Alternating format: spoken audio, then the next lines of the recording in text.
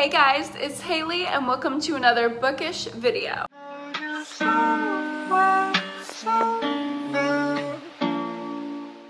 So today I am back with another author guide.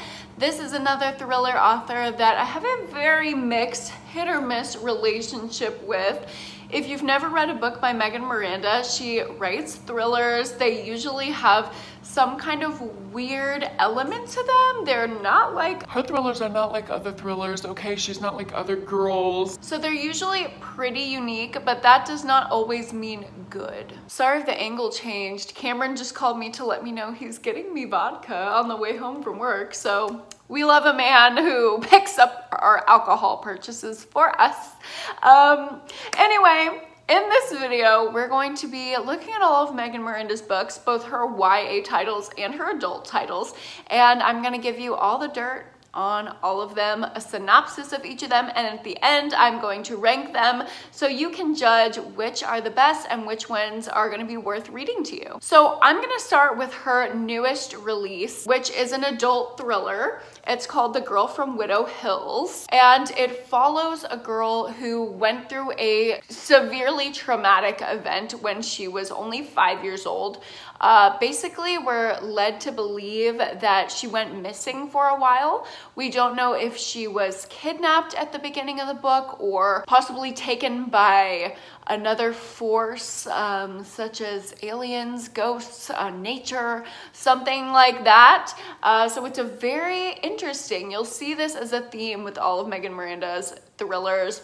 They have a kind of weird element to them. So we're trying to figure out what happened to her, and so are the press, because it is the 20th anniversary of her disappearance. So the press are all over her trying to get interviews, and they start digging in and realizing that maybe not everything was how she said it was when she was younger, and what her family said about her disappearance might not be completely true. So this one is definitely interesting in the beginning, and it's very intriguing as well. Like, it keeps your attention throughout the book until the last 80 pages, I would say. It drags a little bit and the reveals aren't as wonderful as I was hoping for when I got to the end.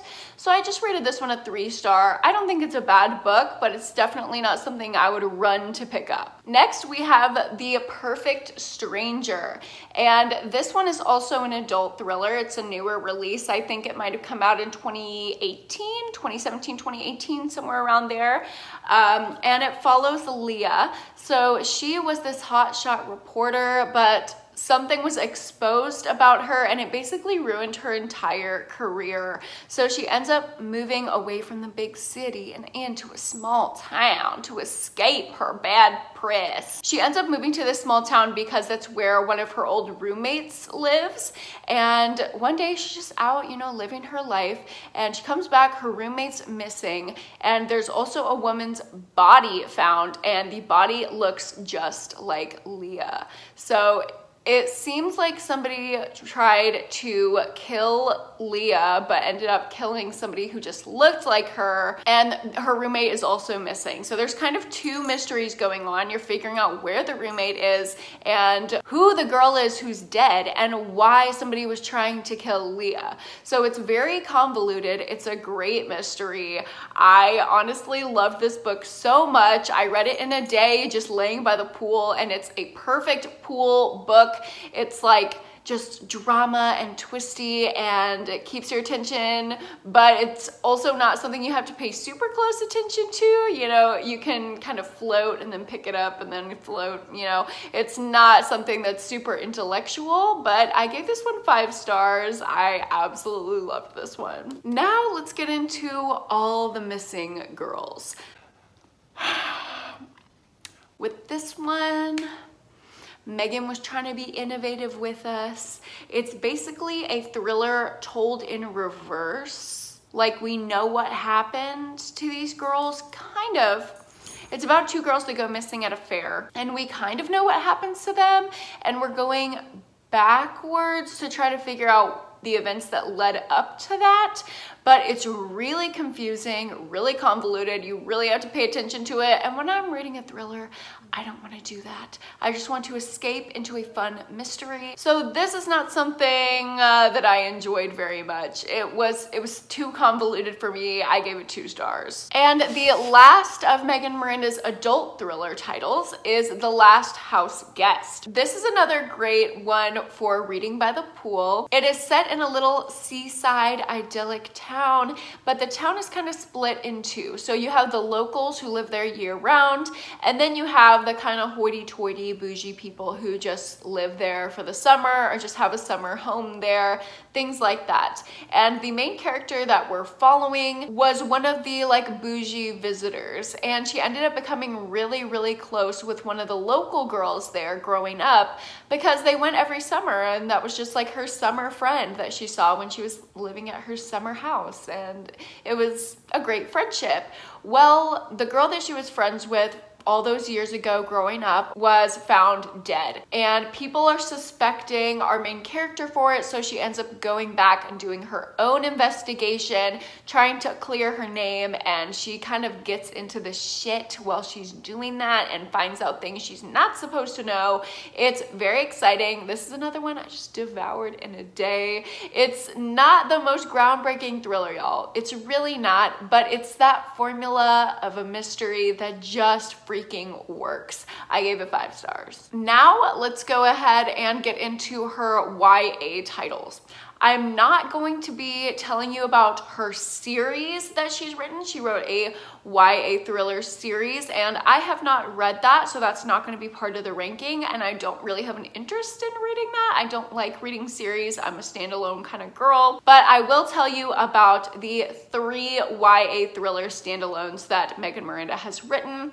The first of which is Fragments of the Lost. This follows a girl whose boyfriend seemingly killed himself, and his mother is then forcing the girlfriend to clean out his room because it's too traumatic for her, and she blames the girlfriend for his death. Very fucked up situation, I know. So she doesn't believe that he killed himself, and she's kind of trying to piece together what actually happened while cleaning out his room. She's looking for evidence, things like that.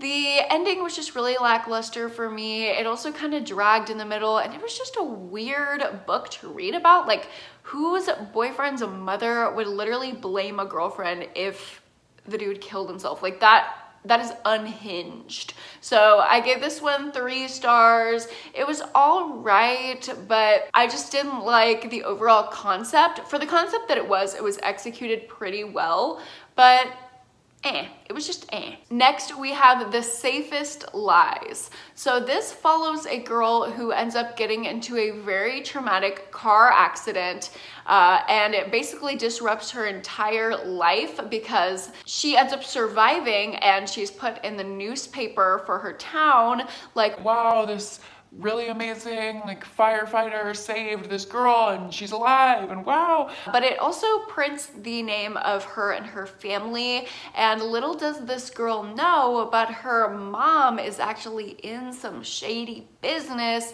and when her name is announced in the paper, it causes some alarm bells to be rung. So her mom lives in this very sheltered lifestyle. She's told her daughter that she lives this way without leaving the house, with ordering their groceries, with doing all of these weird things to keep them safe, because she's paranoid that she's going to be taken again, because she was actually abducted as a teenager, and that is how she got her daughter. Her abductor actually raped her and got her pregnant, but she ended up escaping. I feel like this might be loosely based on the Elizabeth Smart case, which is one of my favorite true crime cases and why I was really drawn to this book, but can't say for sure. Anyway, that is the reason that her mother has given her for living this very sheltered, weird lifestyle.